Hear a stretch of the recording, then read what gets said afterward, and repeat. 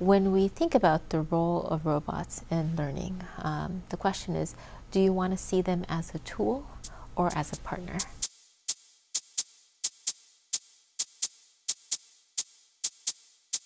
If it's a tool, as in like a computer or something that helps you do some kind of work, we want them to be reliable, right? We want to be able to control them. We want to be able to make sure that they deliver the same quality every single time.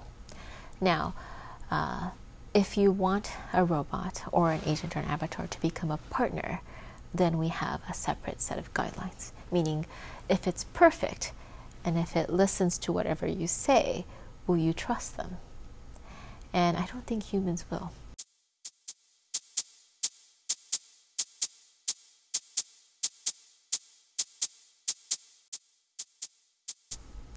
Humans don't really respect or trust something that listens to everything they say, right? A tool, that's great, but as a partner, I don't think so. And I think if we consider robots as a partner, a learning partner, instead of trying to expect them to be perfect, it might be best to consider them as a peer, an imperfect peer that you can grow with, that you could actually interact with each other and learn from one another.